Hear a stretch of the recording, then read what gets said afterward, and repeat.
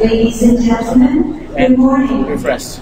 Welcome to Bali, Indonesia for the high-level leaders meeting on global multi-stakeholder collaboration for achieving a safe, secure, and tolerant cyberspace, enabling growth and sustainable development through cyber ethics on 21st October 2015. This high-level leaders meeting on global multi-stakeholder collaboration for achieving a safe, secure, and tolerant cyberspace, enabling growth and sustainable development through cyber ethics, will be chaired by Mr. Ashwin Sasongko, Director General of ICT Application from the Ministry of Communication and Information Technology of the Republic of Indonesia, and Mr. Khairullah Ramli, Senior Advisor for Technology to the Minister of Communication and Information Technology of the Republic of Indonesia.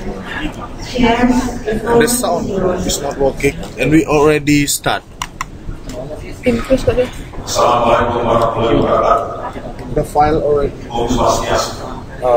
Peace and prosperity for all. Excellencies, distinguished participants, ladies and gentlemen. First of all, let me welcome you all to Bali. Today we will start high-level leaders meeting together and discuss a wide range of issues on cyberspace to give more value for our society. Excellencies, ladies and gentlemen. Cyberspace has presented opportunities for development in every aspect of life. It has generated valuable contributions to skilled users and produce growth and economic development. However, rapid expansion of technology and cyberspace may create challenges in threaten individuals, societies, and nations, and may lead to tensions and eventual conflicts. It is in this context, promotion and implementation of privacy, respect for cultural and traditional values become more and more relevant to address, particularly when it touches natural sovereignty and protection of public interest. By recognizing the sector of cyberspace on freedom of expression, individuals, peoples, communities, and nations within the exceptional value of respect and tolerance. Ya, jangan dulu ditulis C double slash streamnya, tulis aja IGF 2013 untuk seterusnya. Nanti di bawahnya kan tulisan browse tuh. Achieving safe, secure, and tolerant cyberspace, enabling growth and sustainable development. Di atas tulisan save file tuh loh. All industry stakeholders initiate global actions. Jangan dulu ditulis si double slash stream. Tulis aja dulu IGF 2013. Iya. Itu dalam untuk selanjutnya tetap cuma C streamnya tuh jangan dulu diisiin, ntar terus baru ya.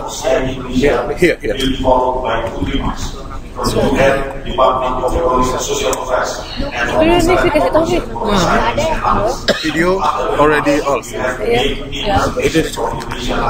Ini masuk kok. Video off, but audio only in. Kan IGF dulu, ntar terus di bawah cari C baru stream, baru ada C stream. Halo. Tulis aja dulu IGF 2013 open session dan seterusnya itu tetap.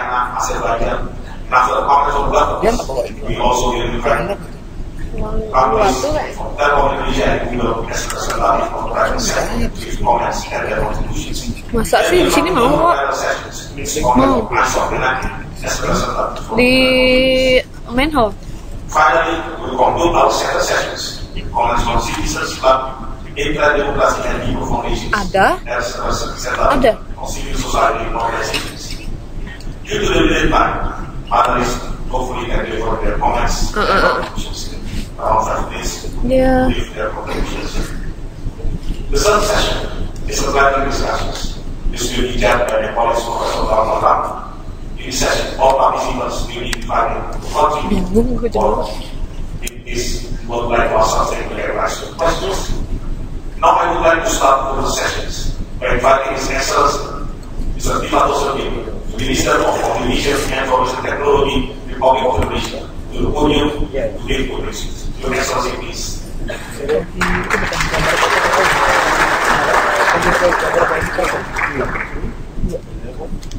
Assalamualaikum warahmatullahi wabarakatuh. Peace and prosperity to us all. Katanya memang trial masih trial. Harusnya bisa Indonesia. Karena udah ini udah live ini. Kita pas dipanggil kalau buatnya aja. Ini masih nggak connect loh USB-nya. USB apa? Soalnya Itu panggung sih. bapaknya nggak bisa. Bapaknya bilangin ini belum selesai. Saya ke ruangan yang lain. Nggak masuk. Diganti nggak capture? Distinguished guests, ladies and gentlemen, Oh dia I'm belum pleased masuk. and honored to welcome you to Indonesia, and especially Tapi videonya to masuk. the beautiful island Bali. Soalnya lainnya beda kan. Indonesia is an archipelagic state which comprises more than 17,000 islands, 34 provinces, with hundreds native ethnics and languages. Bali is a famous island, but I can assure you that you can find many islands in Indonesia as beautiful as Bali. We all present here to attend the high-level leaders meeting on global multi-stakeholder collaboration for achieving safe, secure, and tolerant cyberspace, enabling growth and sustainable development through cyberspace. Today, I see many actors who have significant role in establishing and developing cyberspace on the internet. Governments and regulators, internet service providers, private sectors, non-governmental organizations, academicians, and experts in information and communication technology as the panelists and participants of this meeting. Therefore, I am certain that from multi-stakeholders' perspectives, we would produce comprehensive and beneficial outcomes for the interests of all stakeholders. Communication is one fundamental need of humankind. It is our nature to communicate with each other with all available means of communication. Technologies also give birth to cyberspace.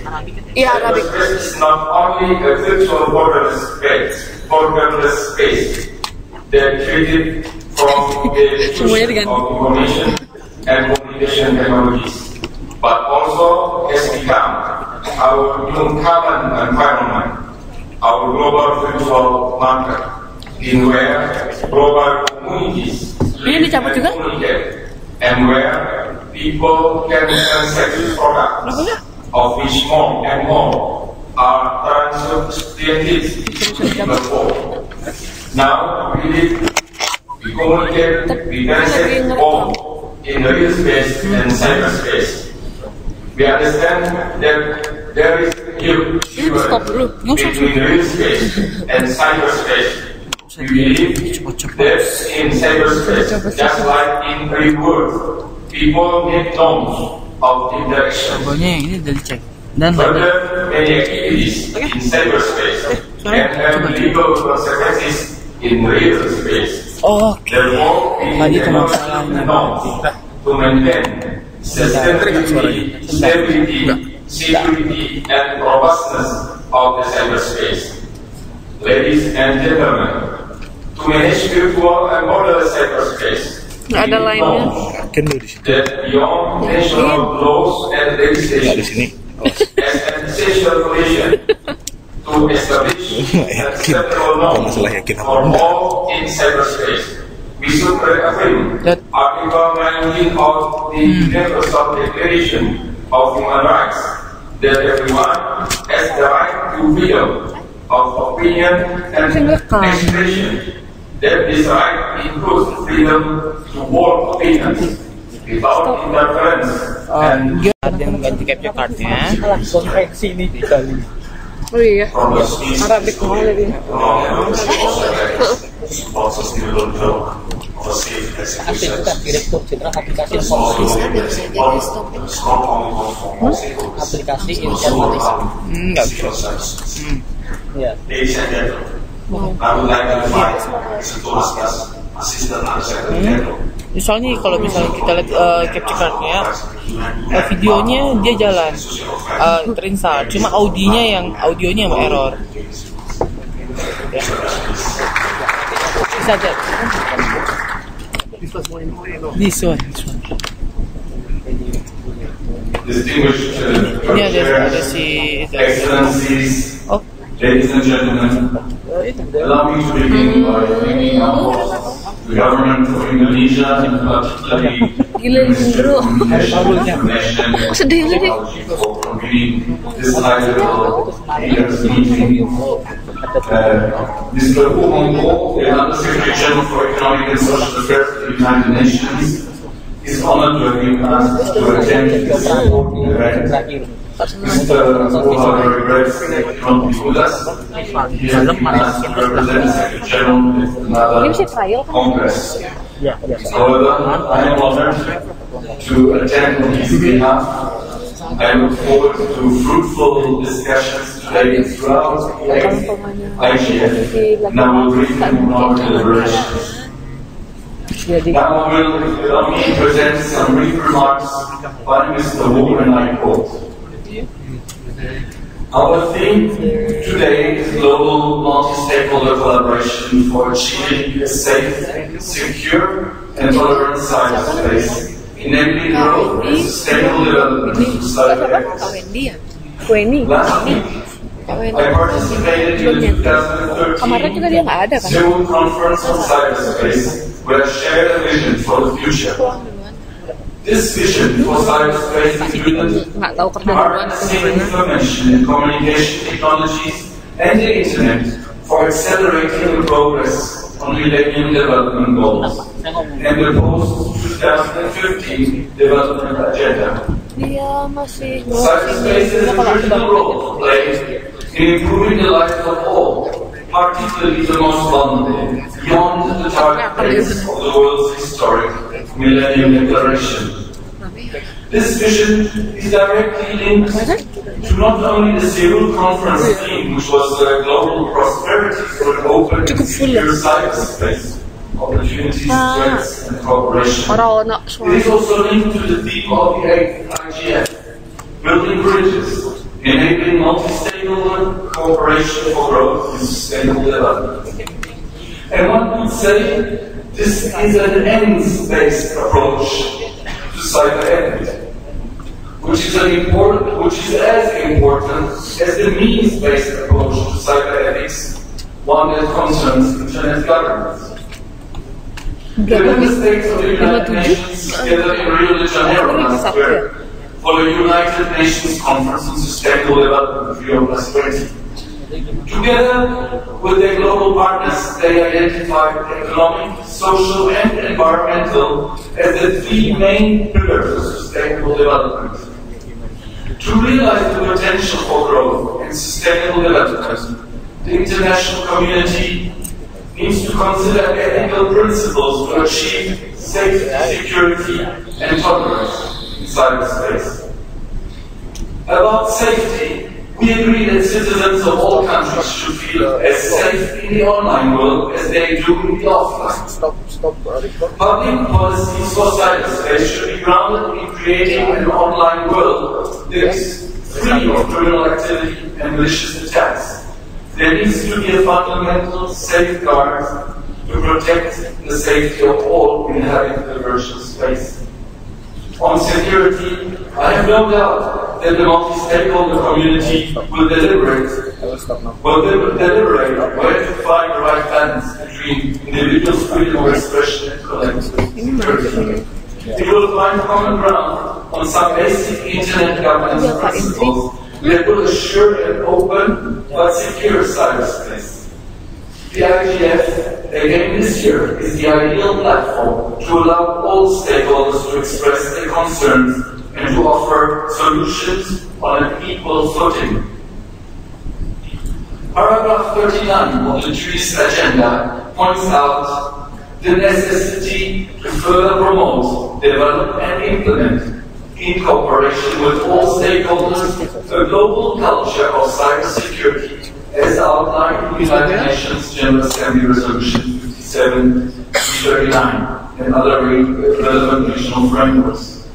This culture requires national action and increased international cooperation to strengthen security, while enhancing the protection of personal information, privacy, and data. Continued development of the culture of cybersecurity should enhance access and trade and must take into account the level of social and economic development of each country and respect the development-oriented aspects of the information society. This paragraph signals the tolerance that needs to support the culture of cybersecurity. Today, and throughout the week, the multi-stakeholder dialogue will help shape such a culture through promoting tolerance and openness. Closely linked to tolerance is inclusiveness. We can empower the most vulnerable populations, including those living in remote areas such as small island development states, to use ICT to leapfrog previously unavoidable development hurdles. The third International Conference on Small Island Development States will be held next year. It will focus the most attention on a group of countries with unique and particular vulnerabilities. We can bring unique insights on how to assist these countries to prosper through cyberspace. In speaking about safety, security, and tolerance in cyberspace, for growth and sustainable development, I have addressed 3 pillars of the work of the United Nations. As you know, they are peace and security, development, and human rights. To achieve global prosperity in cyberspace, it seems that we must craft cyber ethics towards these same aims: peace and security, development, and human rights. Thank you.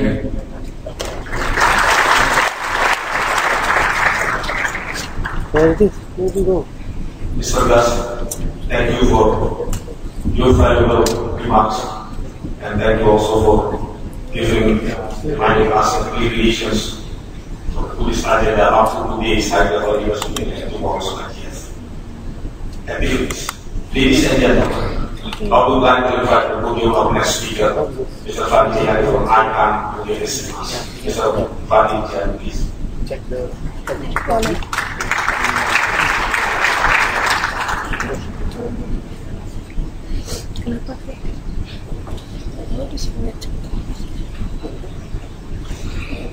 Your Excellencies, holy excellent ladies and gentlemen here, good morning.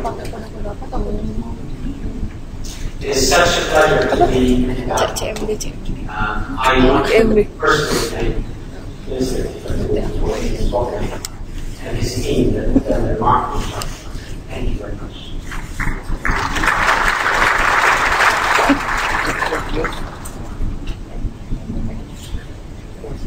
We come together at a very special time. I look at the term cyberspace, and I think the term should be put together. There's no more cyberspace. There's one space. It's the space we live in. In Dubai, I was watching planes using the internet to call for water. In Los Angeles, parking spaces tell your GPS where they're empty. The world that we live in is now the cyber. There's no difference. And therefore, the cyber world that has now been merged with our being needs to become central to our being, to our planning together. Tremendous value for all of us. Economic value. It brought human development. It brought free expression. It brought creativity and innovation. And it continues to bring peace. And I say peace, yes, because so much divides us. But the internet brings us together. So many things are barriers between us and other humans. The internet, through understanding, through to education, we need to do that. The internet is a good force, and it's a force we should safeguard. In the last few months, Oh, come on, yes, of course. things happened that started making the public trusting the internet. That's not good. It's not good. Because the public trust in the internet is extremely important. If we as a humanity start doubting that medium and its value, we take away something very important. Therefore, we come together in value to safeguard this trust. Each one of us here should consider oneself a public steward of this trust. A public trust in the internet. Now, how do we do that? Where do we go? This week in fashion, we have a unique opportunity to find a new way. We have seen movements by some governments, organizations, such as the Montevideo State, the technical organizations, also made recently, movement towards a new way of cooperation. An open, transparent, democratic, and equal way of cooperation, where everyone has a voice, where the only goal is to maintain the public trust in the Kok di close sama dia? Agak dodol. Tadi apa? all of us invited together. But still there's no song. Apa ini lah? We have only to do that. Podcast nah. To be open to listen to each other and to consider all Podcast. on how we can build together Udah? an internet where we're all equal in its cooperation and development. Particularly Kalau today, streaming dia I'd like to welcome the civil society leaders who are here. Nah, Many ini have apa been nih? together for years and have energized this process. We join you, governments, businesses, organizations, to energize the cooperation.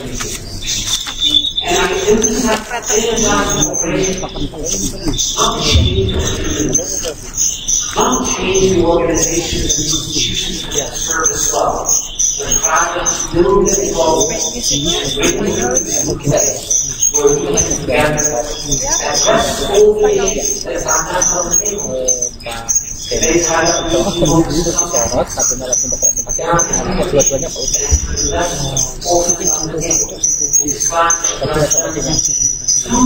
Yang jadi primary yang they do not erase existing models. kita ada dua monitor Kalau kita buka streaming, tapi kalau nggak buka webnya, nggak masuk suaranya. ya.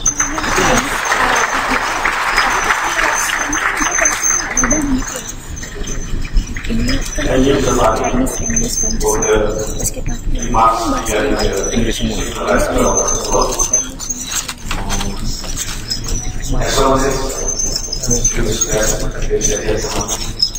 Our title is for the global multi-sectoral cooperation, policy security and all naming laws Indonesia. in order to inform the cooperation. Enggak, ini yang Arab ya. Kan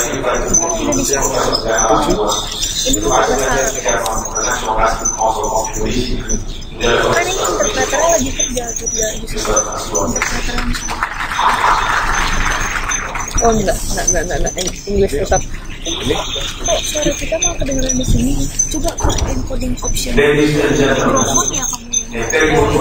Ini nggak kebaca ya mikrofon. Misalnya ganti lain USB nggak kebaca.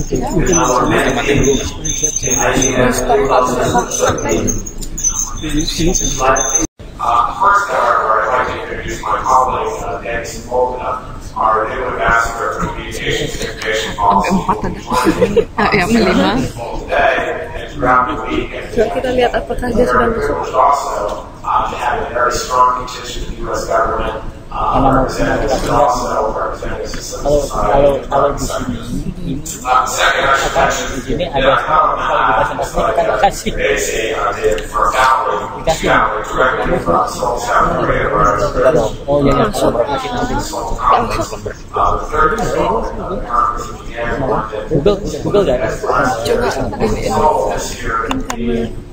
dia belum berkurang.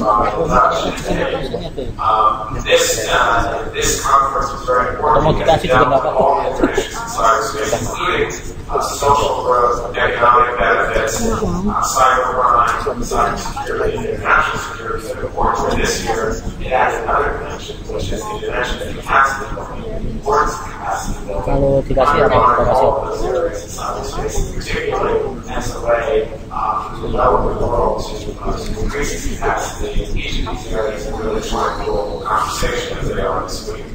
Korea hosts more stakeholders this year than ever before.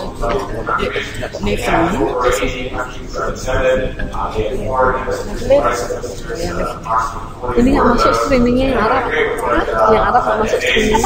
Yang Arab nggak masuk streamingnya. And foreign ministers, in some cases, interior ministers, the other stakeholders in the society. Many of the topics so are obviously very important here, and I think there's a little connection between those two processes. There is a sole framework released by the organizers. Jadi ininya berubah jadi enggak, ini memang bermasalah, makanya dia tetap ada sound. Tapi tadi tetap kok bisa masuk ke web streamingnya.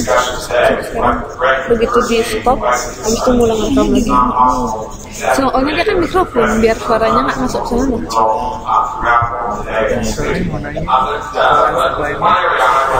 Kenapa? Oh, kurang tahu. Mike. Jadi apa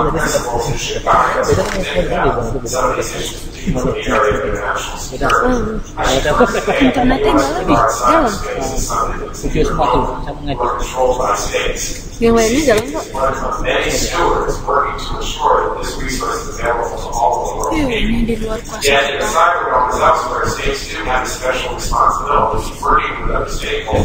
both to protect their national security and to promote peaceful and stable relations between themselves and organizations.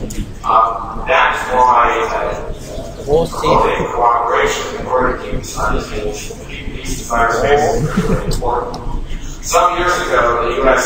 concluded that the international community needs to strive for a state of what we call international cyber stability. That's an environment where all states are able to positively and independently support the benefits of cyberspace. Where there are benefits to cooperation and oh, bukan aku yang mainan, bapaknya main-main. Mainan terus mainan. Tapi ini udah nyala loh. Padahal tadi mau loh sama om-om bunyi. Oh si ini si Budi. Ganteng.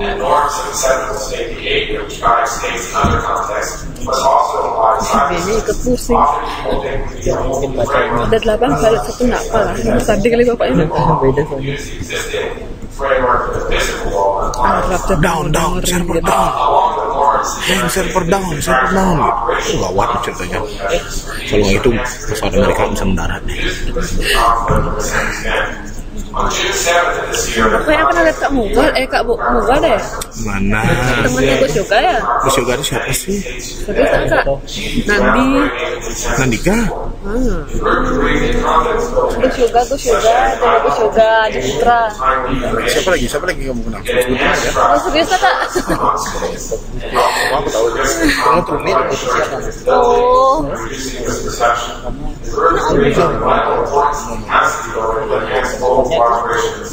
Langsung kontak. Call me. Sekarang om gue set forth in the Universal Declaration of Human Rights and other international. And it further reaffirms the importance of open and accessible cyberspace as it enables economic and social development.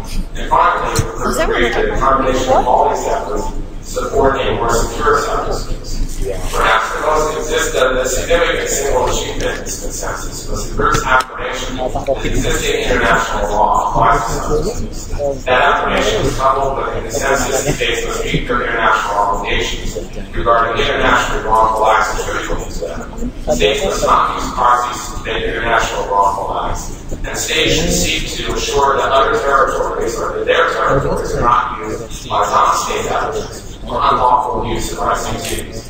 It is our expectation that future discussions on these subjects will use the results of this report as the foundation for discussion on how international law applies to cyberspace, how the international community can work with developing states to improve their own capacity, and how to implement specific practical measures to achieve these goals.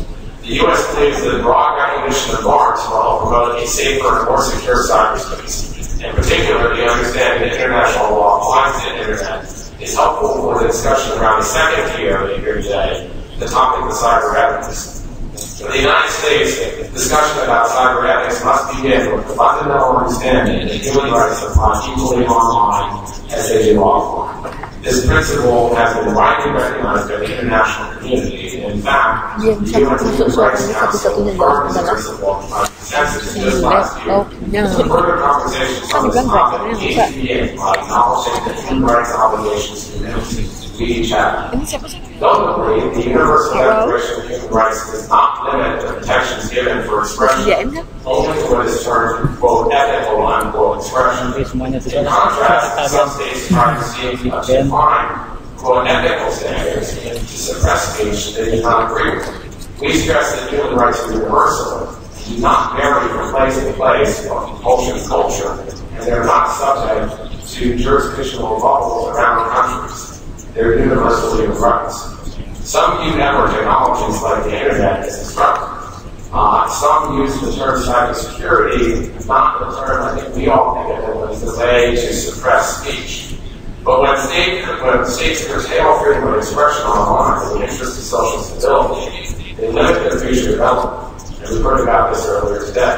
The young people miss out on the conversations, debates elsewhere in the world, and they lack exposure to the free inquiry that spurs people to question old ways of doing business and invent new ones and spur innovation. Freedom of thought is part of the fuels of economic innovation around the world. In the United States, the ability of citizens to exercise their right to freedom of expression is gained large and continue to do it. There is a clear connection between our freedom to express our thoughts and our ability to organize our companies and societies in creative and innovative ways to make us more productive, more efficient, and more prosperous. We can have both security and freedom and prosperity together. All of those concepts are important, but they must all coexist. In conclusion, there has been significant progress in forging international consensus on these issues under discussion today. The United States will continue to work with regional and international bodies and collaborate on these key cyberspace activities, including ones, and also areas where capacity building, multi-stakeholderism, and trust contribute to greater international cybersecurity, growth, and sustainable development. Thank you for the opportunity to address you. I look forward to the conversation both with me today and throughout the week.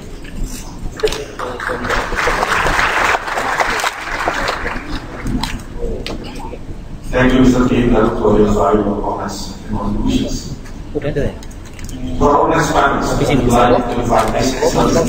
Sir Paulo and the business of Mr. Conversi Dapat masukin nanti file-file.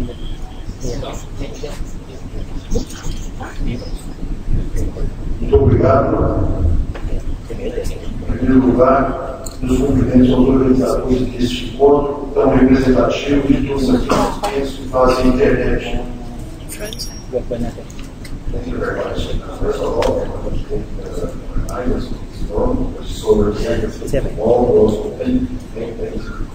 Agradeço muito ao governo e ao povo da Indonésia pela excelente acolhida de todos nós e à delegação brasileira. Sudah semua ya. Ada É uma grande satisfação participar deste fórum, debater ideias, trocar experiências e compartilhar visões do mundo em torno do tema da governança da internet. Anak saya kan udah pas uji ya anak kakaknya dia saya Iwan yang sejauh kominfo saya foto aja kita foto kita mana ininya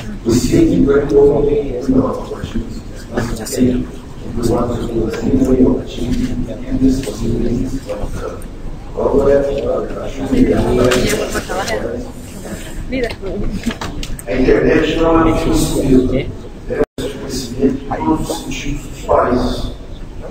Internet is not an easy. It's a great instrument. It must be used for people's applications. Internet nowadays became a fundamental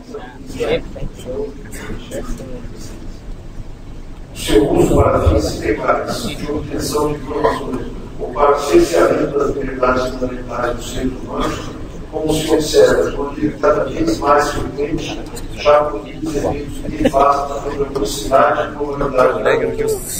They treat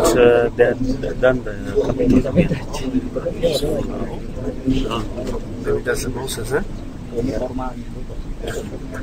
Why I change it? I had to stop it and change it again.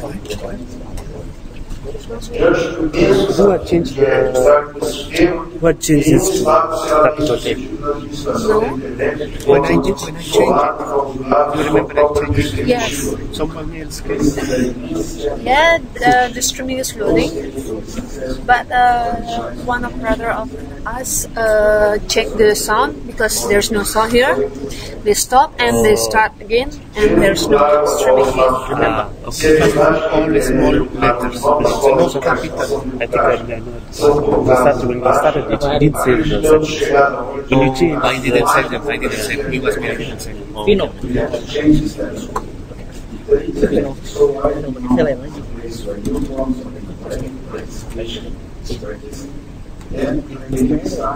Ya. Boleh ada huruf kapital di judulnya. Não levem outras vozes em consideração. A cultura diversas. Enggak, itu kan Chinese.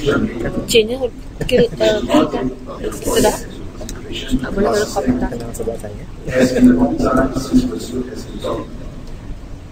Buscamos um modelo que reflita os princípios mencionados pelo presidente de observe em seu discurso na Assembleia Geral do mundo deste ano. We search for a model that would reflect the principles mentioned by President Dilma Rousseff in the United Nations General Assembly. Da liberdade de expressão, privacidade do indivíduo e respeito aos direitos humanos. Freedom of expression, individual rights, and respect for human rights. Da governança democrática, multilateral e aberta exercida com transparência, estimulando a criação coletiva e a participação da sociedade, dos governos e do setor privado. Democratic, multilateral, and open governance exercised with transparency, which encourages the collective creation and representation of society and governments and parties. Inclusive, a presidenta Dilma expressamente orientou para reforçar a nossa posição de que o modelo deve ser um stakeholder, um modelo que o Brasil adota há quase 20 anos. I'm going to come with something so that we don't just leave it like this. I'm coming back. Também defendemos a universalidade, que assegura o desenvolvimento social, econômico e a construção de sociedades. Kali coba di sini. Bisa kali sih. Ada 7 kali 6. Bilang masih punya. Sepeda motornya di sini. Iya. Diversidade cultural sem imposição de crenças, costumes e valores. Atasmu pulang sih. Mau lihat tapi. regularidade da rede, ao respeitar apenas critérios técnicos e éticos, tornando inadmissível restrições comerciais, religiosas ou de qualquer outra natureza. And you try to say that respects only ethical and moral aspects, thus making any kind of restrictions and abuse a political, commercial, religious, or ideological. No Brasil, ao longo de quase 20 anos, temos experiências muito positivas de como lidar com as questões mais relevantes do manejo da internet. O CGI é um exemplo disso, com participação portuguesa das empresas e da sociedade civil. Uma das políticas do Brasil é a very positive feedback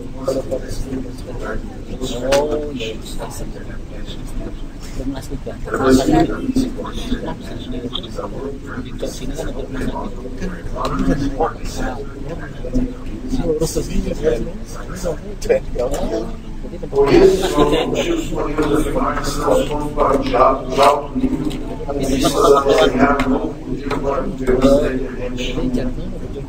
all these reasons, we can say that we are waiting for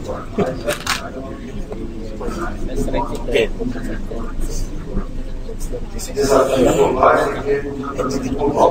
Precisamos ampliar nossa comunicação e trazer mais atores e visões de mundo para esse debate.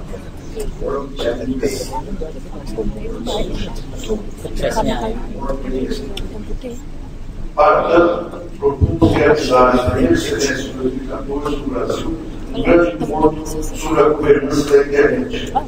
Therefore, we are supposed to assume that implement and debate internet governance.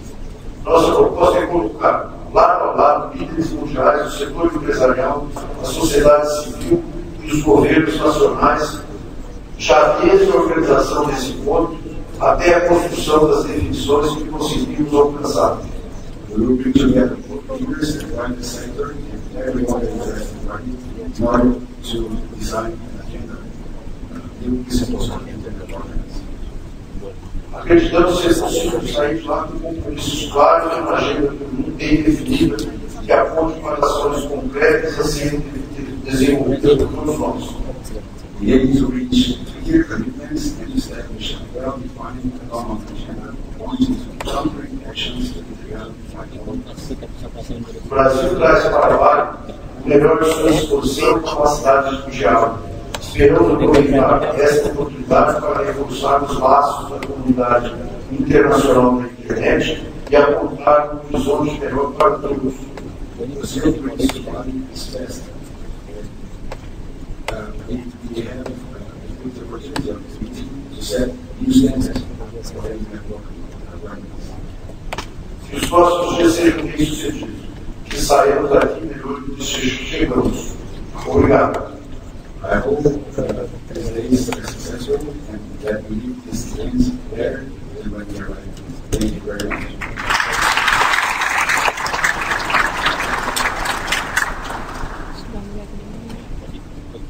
Thank you, Your Excellency.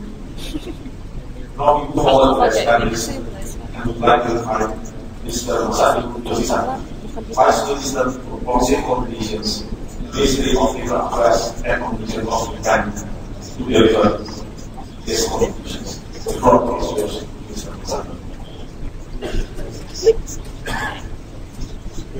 Thank you, Mr. Chairman. Good morning, ladies and gentlemen, and Mr. Chairman. First of all, I would like to thank the government of Indonesia for hosting this forum. I also commend the tremendous effort of the IGF Secretary members and supporters for holding this forum. It's my great pleasure to attend this forum for the first time in 2 years since came to the global number of individuals using the internet nowadays is about 12,000 training of pilots. Furthermore, development of mobile communications, such as the spread of mobile phones and smartphones, is tremendous. The development of mobile implications make it easy and opens diversified ways in which to access the internet.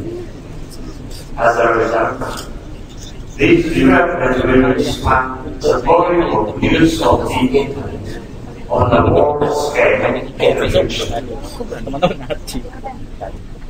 It's reported that the internet has contributed 21% of economic growth of advanced countries for the past 5 years.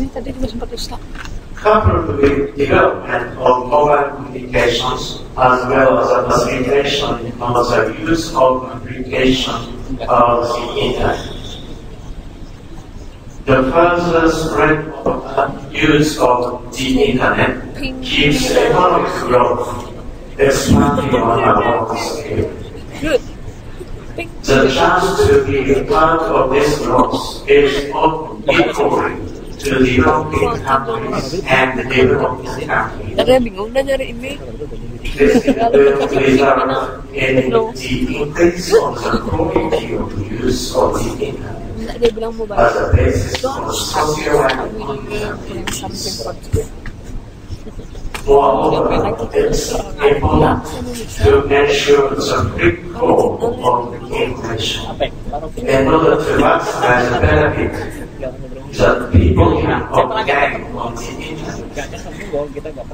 The free flow of a wide variety of content in terms of culture and language can lead to dynamic innovation, which is essential for this growth.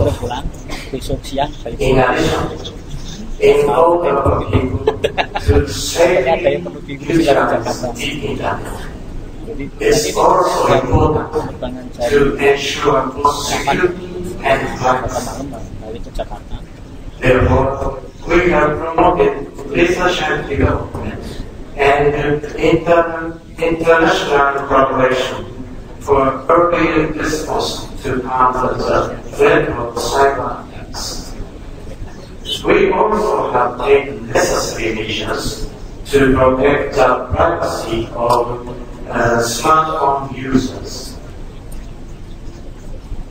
As I expressed until now, in light of the expansion of the volume of use of the internet on a world scale, as well as the increase of the quality of use of the internet on the basis of social and economic activities, construction of a safe environment for use of the internet, and highly transparent and reliable management of internet resources, what we call internet governance, because become increasingly important year by year.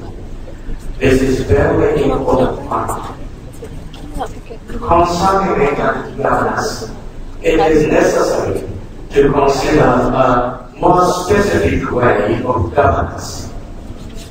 This consideration should be made not from the view of an individual or an individual business anymore, but from the view of humanity and wider growth in some cases. It may be a mechanism to ensure accountability and transparency of data at a high level. In other cases, it may be the enhancement of gathering function. In order to achieve this, cross-border cooperation and government industry academic cooperation is essential. Value of each stakeholder in each country should be furthered. It will be more important to make fundamental efforts to have a common view of the global community. One of the ways to effectively realize such an internet governance system may be by way of large stakeholders. In 2005, the United Nations General Assembly will make an overall review of the implementation of WSIS and outcomes this year. In this context, IGF will continue to play a large role in the future. We need to find the most specific way of internet governance to lead the discussion and dialogue between various stakeholders, such as governments, business sectors, academia, civil society, and so on. Japan will make an active contribution to these activities. Thank you very much for your kind attention.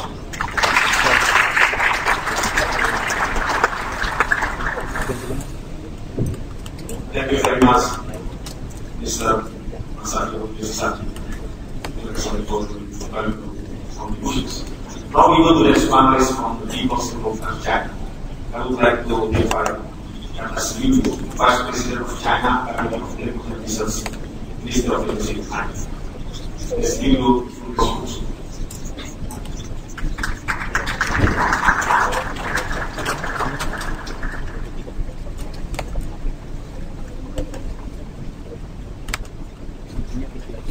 Yes, thank you, Chairman.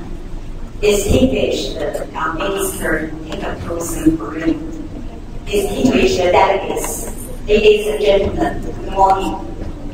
As outlined, these are meeting on behalf of the Chinese delegation to extend our sincere thanks to the Indonesian government for convening the bilateral leaders meeting during the 8th IGF.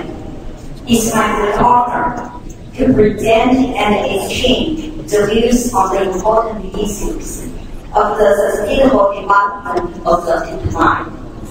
Today, the rapid development of information and communication technology plays an important developing capacity for e-participation, Europe Persia Express Gateway Project, establishing IT University, High-Tech Park, State IT Fund, and Regional Data Center and Cybersecurity Center, and particularly Trans-Eurasian Information Superhighway TASIM project, and establishment the Eurasian Connectivity Alliance Eureka. Availing this opportunity, I would like to thank all countries who supported the TASIM initiative in UN General Assembly 68th session, which concluded with the adoption of resolution on establishing Eurasian Connectivity Alliance in September 2013. We believe that not only our country, but the whole region will benefit from Eureka. We consider the TASIM project as major regional initiative aiming at creation of transnational fiber optic backbone targeting primarily the countries of Eurasia and accelerating of information flow from Western Europe to China. In this regard, we look forward to your ideas as how ICT tool can be harnessed to advance sustainable development. Excellencies, colleagues, in addition, I would like to cordially invite you all to the International Conference on Cybercrime Partnership, Problems and Perspective. And the multi-stakeholders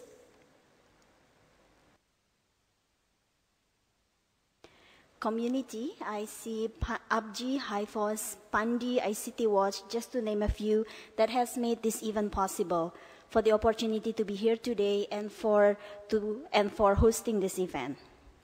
It is a source of great pride that my country is embracing the IGF, and I am certain that this will be a very engaging week.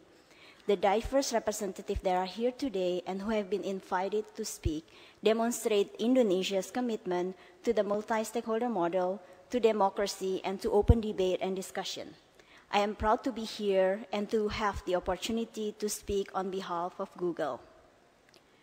There are three topics that I would like to address. The first topic is the one that ties with the ethic themes, that is surveillance. This topic is, as they say, the elephant in the room. It doesn't need to be. We should be able to discuss surveillance, individual freedoms, and civil liberty this week and at every conference without taboo. I should disclose that surveillance is not my area of specialty. I joined Google only a few months ago and came here from the Indonesian Trade Ministry. However, I've learned more about surveillance in the last 6 months than I have in the past 20 years. I've learned in recent months that surveillance is not limited to any single government. Although the press is currently focusing on the role of the US government in the surveillance, this is by no means limited to the US government.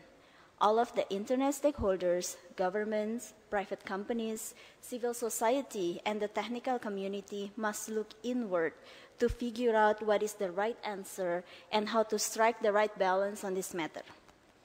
We hope that the discussions about striking the balance of protecting users' civil liberties and the government desire to protect its citizens can happen in the balanced global context.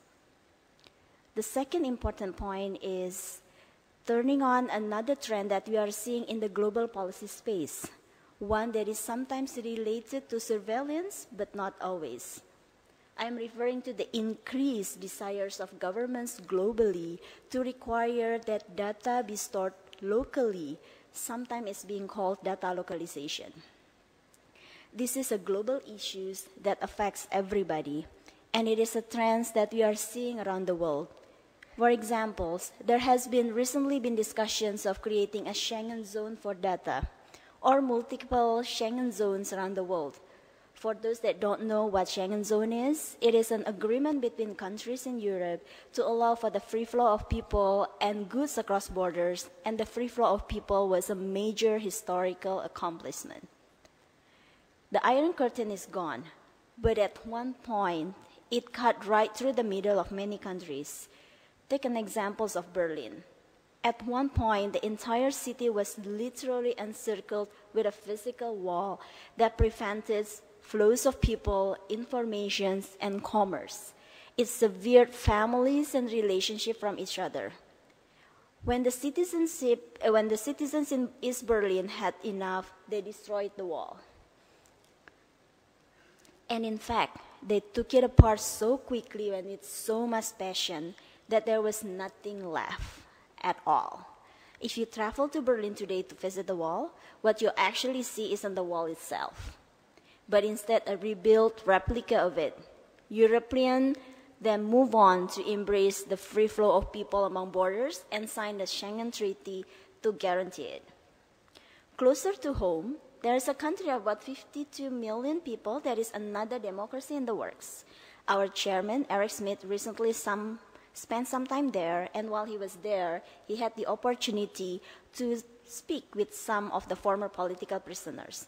They told him about how the internet is the thing that kept them going. While they were in prison, they knew that the world was watching and listening to their plights and struggle. When they were freed, it was the internet, the open and uncensored internet, that brought them up to speed with the world. Another example, still in Asia, is a country of about 25 million people where there is really no internet. The entire society in this country is essentially encircled by a wall, just like Berlin until 1989. The control of all access and possibilities is the ways that the government keeps its people oppressed and behind the rest of the world economically. The Berlin Wall isn't a perfect analogy, and admittedly is a bit provocative. But still, building a Berlin Wall in the internet is wrong.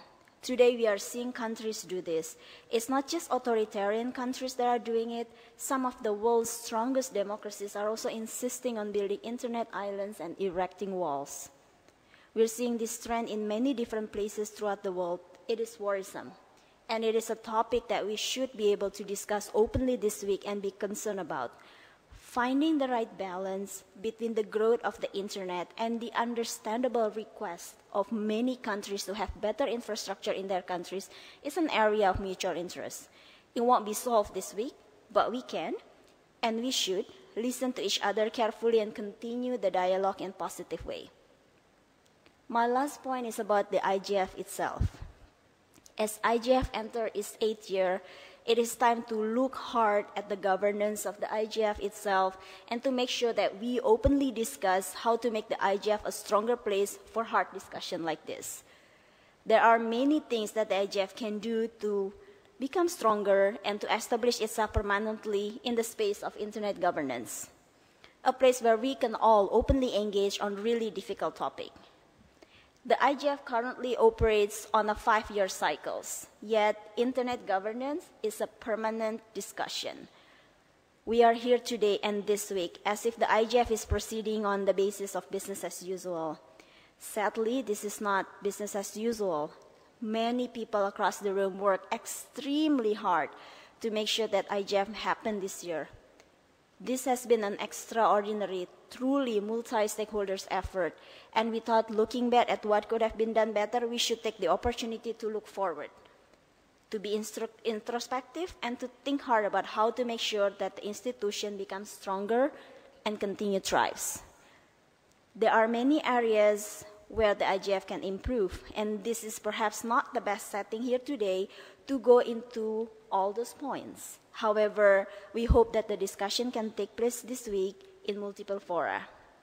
The main areas where we would like to discuss include some of the possible improvement that can make the IGF stronger, improving ability to fund the IGF, better transparency, to look at ways to improve the IGF own governance models and others. We hope that there will be opportunities this week to discuss this important topic to strengthen the IGF for the future. Ladies and gentlemen, thank you all for your time. We look forward to engaging in this conversation as the week continues, and hopefully you will all have some time to enjoy the beautiful island of Bali. Thank you.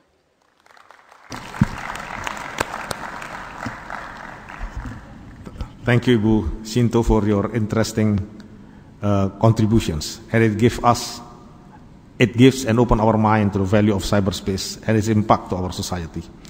Now we move to our next panelist from PT Telkom Indonesia, Mr. Rizkan Chandra, the Director of Network and Solutions from PT Telkom.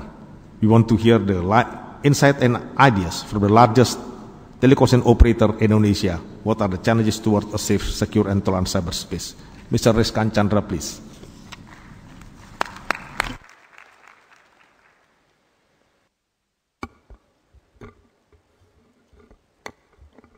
Excellencies, distinguished co-chairs, ladies and gentlemen. First of all, I would like to thank the host for this opportunity, and let me briefly introduce about the company first. We are the largest telecommunication provider in Indonesia. We have around 140 million customers, which 55 million out of them are internet users. We are also listed in New York Stock Exchange, London Stock Exchange, and Indonesia Stock Exchange. The good news is we have good, very high penetration of mobile phone in Indonesia, both in locative and also non-locative areas. While the bad news is we still have low penetration of fixed broadband in Indonesia. In order to that, we have promoted a program called Indonesia Digital Network, IDN 2015, Indonesia Digital Network 2015, which also includes the development of around 20 million home pass all over Indonesia, and also 1 million access point Wi-Fi all over Indonesia. On top of that, we also have Indonesia Digital Society, or we call it INDISO, which one of them is Indie School, which promotes connectivity to all schools in Indonesia. We have currently more than 30,000 schools in Indonesia deployed by access point Wi-Fi all over Indonesia. Now let's get back to the business, to the objective for the internet, which I believe is to promote equality, tolerance, fairness, and openness.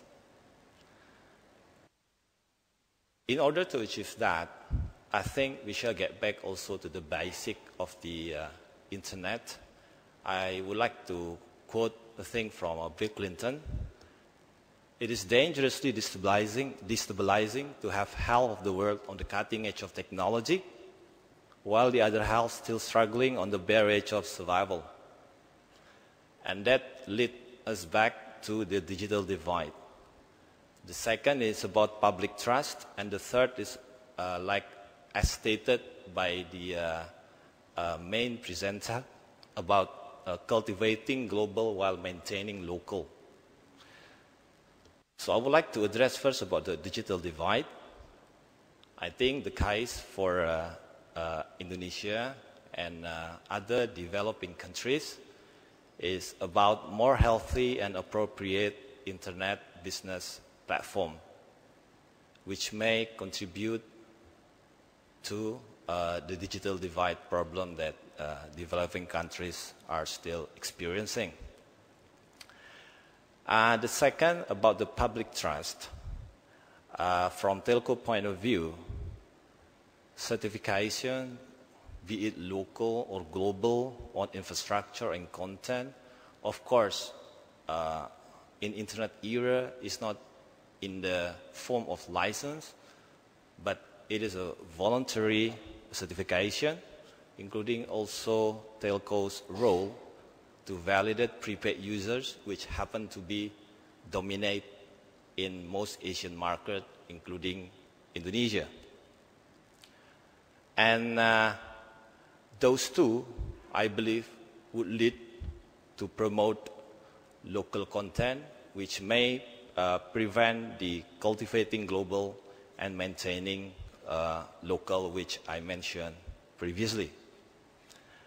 And with those three in mind, the digital divide, public trust, and cultivating global, maintaining local, along with the suggestions on a more healthy and appropriate internet business platform for infrastructure and content, and also a certification on infrastructure and content, and promoting local content, I believe we are getting near to the better world.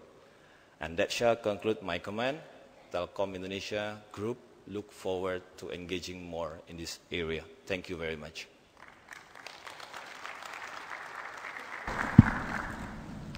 Thank you, Mr. Rizkan Chandra, for your valuable contributions. Now we will move toward the next panelist, and I would like to invite Ms. Plenary, President and CEO of ISOC, Internet Society, to deliver her comments. Ms. Plenary, please. Thank you, Mr. Chairman. And in order to ensure that a precedent wasn't inadvertently set, I will speak from my seat, which is also certainly a more equitable position. So it's my pleasure to join you today in this lovely country and to thank the Indonesian government for hosting this event. So I'd like to discuss the pivotal role of global multi-stakeholder collaboration and achieving a safe, secure, and tolerant cyberspace. But first, let's take a quick look at what safe, secure, and tolerant means in the context of the Internet.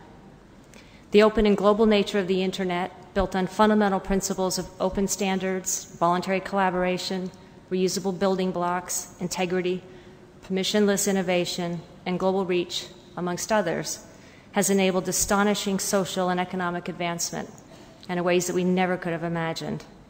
At the same time, the Internet, like many other good things, is not without risk. It is important, though, to appreciate that while malicious actors will exploit any opportunity, the Internet's key characteristics are neither the origin nor the cause of the malicious activity. By and large, there is no such thing as absolute safety and security. There will always be threats, so our concept of safe and secure should reflect that reality. We need to think about secure in terms of residual risks that are considered acceptable in a specific context. And we must recognize the inherent escalating nature of threats to security. Tolerance is not a word often heard in Internet governance dialogue, perhaps because it has different and sometimes inconsistent connotations across stakeholders and communities. Being open, though, is heard much more frequently. The open, decentralized, borderless nature of the Internet has allowed non-traditional and sometimes disruptive opinions and ideas to more easily cross communities, countries, and regions. These can be confronting, particularly to societies unaccustomed to unreserved statements of opinion. It is sometimes human nature to push away things that are different, new, or contrary to our thinking. But if, as a global community, we truly wish to be tolerant, we must accept that everyone may not share the same views, and importantly, the diversity of opinion and the opportunity for discussion and debate, such as that offered through the IGF, provides greater opportunity for creativity and invention. At the same time, tolerance demands that when we express our opinions, we are mindful of the impact they might have, respectful of the rights of others, and thoughtful in how they are delivered. Openness, tolerance, and trust are all very important for effective, sustainable policy development. Not all stakeholders are as well or equally equipped to contribute their opinions and ideas, whether through lack of resources, language, or otherwise. Some may prefer more formal interactions, while others are more comfortable in a less formal environment. Multi-stakeholder collaboration aims to bridge the differences so that everyone can contribute effectively and thereby offer the world better opportunities and better decisions. The highly publicized, covert, government-sanctioned surveillance activities are alarming and are a major threat to trust, which is particularly fundamental in cyberspace. The Internet must be a trusted channel for secure, reliable, private communication between users. One of the key building blocks for that trust is respect for internationally recognized data protection standards. Actions that undermine that trust, such as systematic surveillance, threaten to disrupt natural economic and social interactions that are the foundations for sustained global prosperity. Now more than ever, it is imperative that the international community strengthens cooperation to ensure that appropriate policies are collaboratively developed and fairly implemented, and that restrictive or harmful policies are not pursued. Tough and controversial issues should be debated in the open. In closing, the citizens of the world deserve and will demand a global and open platform for communication built on solid foundations of security and privacy. Therefore, we must work together to find solutions that give that to each and every one of us. And we need to restore the principles and relationships of trust upon which the global Internet has been built. The IGF meeting this week will provide an excellent opportunity for all stakeholders to discuss how best to restore these principles. Finally, returning to more traditional roles for governments and policymakers is unlikely to be adequate to restore these principles or to restore trust, particularly given this is how such pervasive surveillance flourished in the first place. To be clear, we are not saying no role for governments, but we are asking everyone to look to the future and move very thoughtfully, as a lot is at stake. We need to look very carefully at the decentralized, distributed nature of the Internet and its management and development, as it has given the world so very much and has shown its robustness and scalability time and time again. We should not throw that out in response to the current set of threats or desires of some. Thank you very much, Mr. Chairman.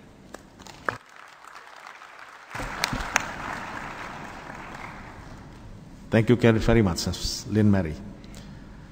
The next panelist is Mr. Paul Wilson, who is the Director General of APNIC that looks after the Asia Pacific area for the NIC. Mr. Paul, the floor is yours. Thank you very much. Good morning, Your Excellency, Minister Titaful Sembering, Honourable ICT Ministers from all over the world, and all of the other excellent people who are here. We've come a long way to be in Bali, and for me it's a huge honour to be sitting here as a panellist in this high-level leaders meeting. It's a great thing, actually, that this meeting has been constructed as a multi-stakeholder event in the true spirit of WSIS, the spirit of the IGF coming up and of the internet itself. So, Mr. Minister, I'd like to thank you not just for your kind hospitality, but for extending it to everyone who's in this room. A big thank you needs to go also to the Indonesian IGF organising community, which is in itself a multi-stakeholder group. It's supported the ministries in Indonesia to make this IGF happen, and that's been a huge effort in itself. I think a great achievement actually to have an IGF which is maybe for the first time fully organised by a local multi-stakeholder community for us, the global multi-stakeholder community. Thank you. So when I saw the title of this meeting, a multi-stakeholder collaboration for achieving a safe, secure and tolerant cyberspace, I couldn't help but relate it to the vision of APNIC, the organisation that I've been leading for some time now. Our own vision is for a global, open, stable and secure internet that serves the entire Asia-Pacific community. And it's clear how this vision maps almost directly to the theme of the high-level meeting. For the APNIC community, both of these expressions represent what we aim for in building the internet across the Asia-Pacific. You may know APNIC is a technical organisation that distributes essential internet resources, primarily IPv4 and IPv6 addresses. Like many of the others in the technical community, we're a cooperative organisation. We work together as a community and also as part of a much broader community to support the development of the internet. When we think about cyber ethics, I think most of us here would think about human behaviours on the network, privacy, intellectual property, freedom of information and human rights, etc. And these are things that at first sight may have not much to do with IP addressing, but we are all part of the internet governance ecosystem. We're all in this together, we share a vision, and I think we're actually united by some fundamental ethics, which I'd like to talk about now. Since the WSIS, we've heard a lot about internet governance. It's an important concept. It refers to a whole range of activities, but in a sort of objective way. It refers to what we all do technically, but to me what's missing is how internet governance happens. The dynamics, the actions, and also the ethics which guide internet governance processes. Many of you may have seen a recent statement from the leaders and chairs of internet technical organisations. We met in Uruguay just a couple of weeks ago and produced something that we called the Montevideo Statement. And in this statement we use a different term, a concept of internet cooperation. And what internet cooperation represents is, I think, internet governance in action. It encompasses the ideas of internet governance and of enhanced cooperation. It refers to cooperation, of course, but it's cooperation in the internet realm, which is very special. It's very specific because it's absolutely open and multi-stakeholder by its nature. And cooperation exists across society and governance as well. At APNIC, we know APEC through our involvement as a guest in APEC TEL. And what I've seen is that the C in APEC is very meaningful. It refers to a kind of progressive engagement by people who choose to work together for a common good. In cooperation, I think it's not so important to agree on everything, but instead find enough agreement to simply work together. And in internet terms, for those who know a bit of history, it's exactly the same idea as the old mantra of rough consensus and running code. So I think in these times of change, the IGF needs to strike a balance to provide continuity for this discussion on internet governance and also to adapt with the times. And one change that I'd like to see is the adoption of cooperation as an ethic of the IGF, even as part of its name, because cooperation is an ethic of the internet and it's a very potent human ethic as well. Just a few other things that I'd like to mention from this statement from Montevideo. One of them is the importance at this particular time of regaining trust in the internet, the trust that users have started to lose after learning about pervasive surveillance programs undertaken by various governments. The architecture of the internet, including its global integrity, its protocols, its standards, it is robust enough to keep building the internet as an essential element of our lives, but the recent revelations have reminded us that we can't take the internet for granted. Second is the importance of a unique, integrated, cohesive internet and avoiding the corresponding risk of nationally fragmented internets. Thirdly, we mentioned the importance of an international oversight, a global oversight, meaning that no single government with a special role exists with respect to internet governance issues. All stakeholders, including all governments, participate on an equal footing. The fourth element in the statement establishes that the deployment of IPv6 should continue to be a global priority, and that's a subject which, as you may know, has got a lot of importance for the technical community, but it's also important to restore the end-to-end connectivity, the global uniformity of the internet, and that's a critical key today to maintaining the open, stable and neutral internet, the internet that we all know and love and that we want to continue. So I mention all of these things in the recent statement because I think they're very important. Their full realisation in the years to come will require a lot of effort and commitment from this community. In summary, it's the regaining of trust, the maintenance of a global, stable and international internet, swiftly moving to IPv6, last not least. In conclusion, to honourable ministers and the members of this community, the internet's a global platform that crosses over jurisdictional, geographical and national boundaries. Any initiative taken at a national level or a local level on the internet can have a global impact. And hence the importance of cooperation, a framework for internet cooperation, or even as Fadi Chihadi said himself, an energised cooperation for the internet. IGF can help to take national and regional discussions to a global space and have a dialogue that is not insular but global and cooperative, as is the internet itself. The IGF is unique. The fact that we're here for the 8th year running shows clearly that it remains important to many, many people. That reflects the importance of the internet itself, as we heard from speakers this morning.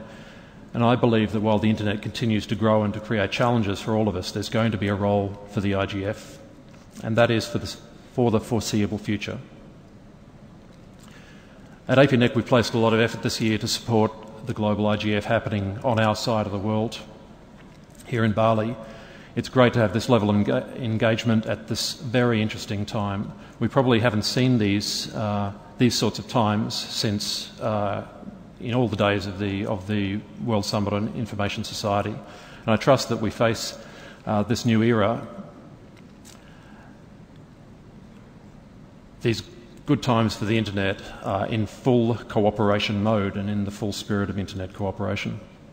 The regaining of trust, the maintenance of a global, stable and secure internet, and IPv6. These should be things that we could all easily cooperate on and share as a common vision.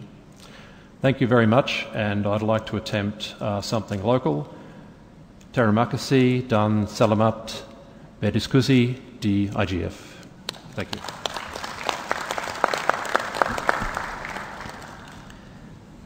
Thank you, Mr. Wilson.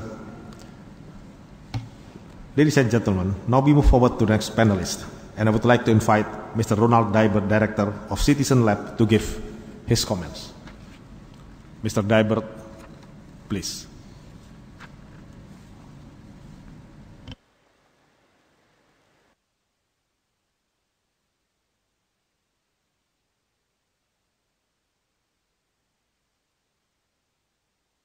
Thank you, Mr. Chairman. I'm honored to be here representing the Citizen Lab and my colleagues of the Cyber Stewards Network, of which we're a part, here at the high-level leaders meeting.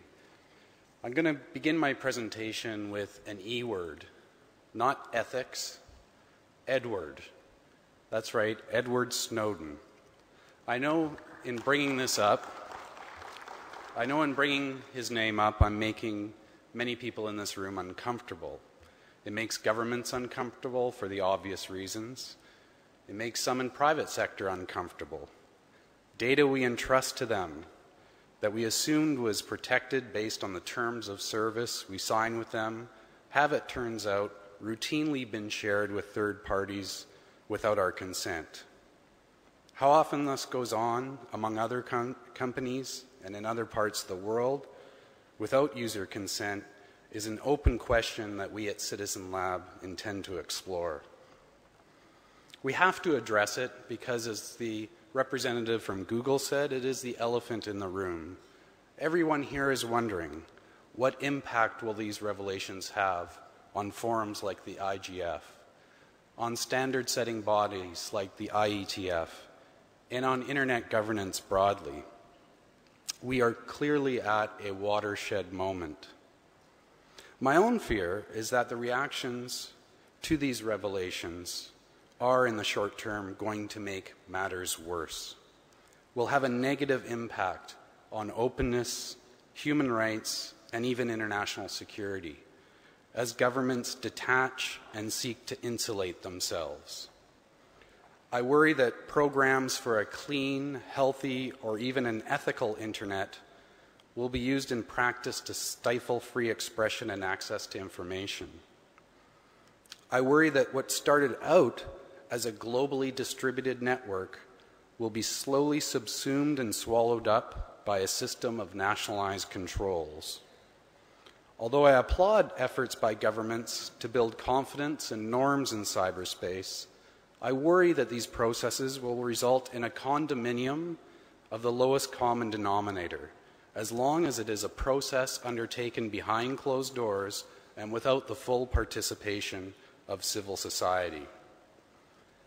I worry most of all about an escalating arms race in cyberspace, serviced by a growing market for censorship, surveillance, and computer network attack products and services that are directed by governments not only at each other, but also at their own citizens and dissidents at home and abroad. Capabilities are being put in the hands of policymakers that they never before imagined.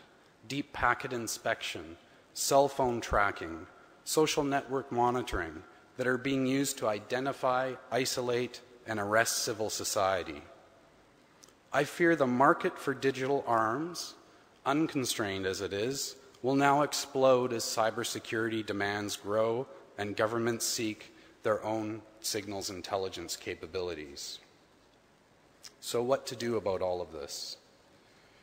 Some of my colleagues in civil society feel that we should take the internet back, that we should bypass governments and the private sector altogether because they can no longer be trusted. But I believe that is not only impossible, it is undesirable. Without organized government, without the rule of law, the very rights we cherish would quickly diminish in a Hobbesian world of might makes right. I believe that civil society needs to put forward a security strategy for cyberspace from the starting point of human rights and the rule of law. We have to begin by asking, security for whom and security for what? Part of that must include a rational and open discussion of the role of law enforcement and intelligence agencies in the world of big data and the Internet of Things. At the very time we are turning over our digital lives inside out, entrusting our own thoughts, actions, and intimate communications to private companies, we are delegating power and authority to secure this space to some of the world's most secretive and unaccountable national security agencies. To be clear, law enforcement and intelligence are essential to the protection of commerce, governance, and human rights. But wholesale surveillance without judicial oversight is incompatible with liberal democracy and human rights. We have to give meaning in the real world to the idea of multi-stakeholderism. The term is mouthed so often by those who don't practice what they preach that it has become an empty euphemism that has to change outside of the IGF. Finally, we have to lift the lid on the internet and subject it from the top to the bottom, from the code all the way to forums like this, subject them to greater oversight, transparency, accountability, and legal restraint. The internet is ours, all of ours. It is what we make of it. We need to remember that before it slips through our grasp. Thank you very much.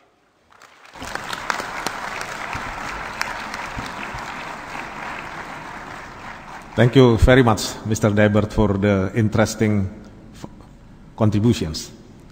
Next, I would like to invite our next panelist, MS Anja Kovacs, the project director of Internet Democracy. And MS Kovacs, the floor is yours. Thank you, Mr. Chairperson. And good morning, Excellencies, ladies and gentlemen, and especially Your Excellency, Mr. Tifatul Sembering, for hosting the meeting and also for allowing me to contribute here and make some remarks from the perspective of people, not just internet users, but people in general. There were three aspects of the title for this event that I would like to touch on. The first one is cyber ethics.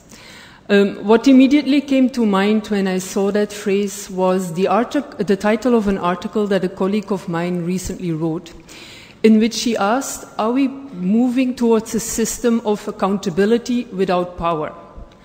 Not power without accountability, but accountability without power, as those who do not have power are increasingly pushed towards being responsible and accountable without rights being put against that. Cyber ethics is essentially about norms and principles. That's appropriate when it comes to ideas about how to steer internet governance, how to take decisions about internet architecture, perhaps also to further guide the behavior of governments and businesses. But for users, norms and principles are actually a step down from a framework that we already have to ensure a safe, secure, and tolerant internet, which is that of human rights. Asking for responsibility and accountability without providing strong protection for human rights actually undermines those rights. And rather than emphasizing ethics, what we should emphasize and teach is a mutual respect for human rights. What we see at the moment, and let's examine this in some more detail, is a lack of balance. The issues of accountability and responsibility especially are pushed on users frequently when it comes to freedom of expression, and references then made to hate speech to emphasize the importance of these norms. As an organization coming from India, where recently almost 50 people died in riots caused by content that was spread on the internet, this is clearly a concern for us as well.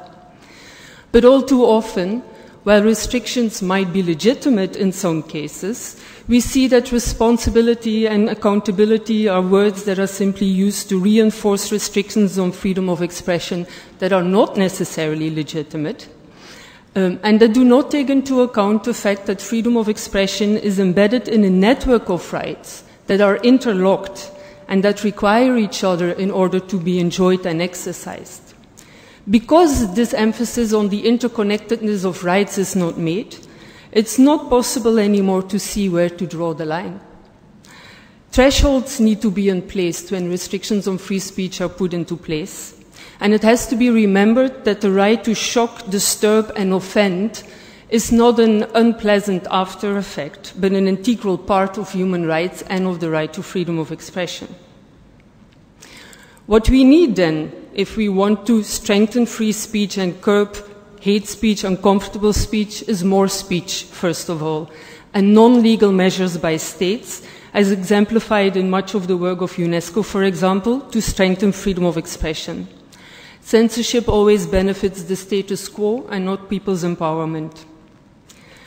While the powerless are called on to be responsible and accountable, unfortunately, it has become clear in recent times that we cannot have the same expectation of governments and businesses, as their lack of commitment, or so it seems from users' perspective at least, to a safe and secure internet indicates. The narrative of cybersecurity intermeshes a number of debates. It goes from cybercrime, including spam and cyber pornography, over critical internet infrastructure to national security. And in the context of the latter, surveillance is often upheld as a solution. But surveillance and security actually frequently contradict each other, as surveillance exploits the very vulnerabilities that should be patched to make the internet secure. By not drawing on a human rights framework, security debates thus do little to further security from the perspective of users, and give strongly the impression that the debate is not really about security, but about control, in particular control of people. How do we then move forward if safety is really concerned? First of all, to protect the public interest, it is crucial that human rights are protected in their interconnections. This is what is needed before we move to the framework of cyber ethics. In addition, multi-stakeholderism is essential as well. This is not a matter of ethics, but a matter of democracy. Over the past few years, we've seen a strong push in internet governance to move towards more multilateralism and greater government interference in the governance of the internet, often guided by traditional ideas of sovereignty.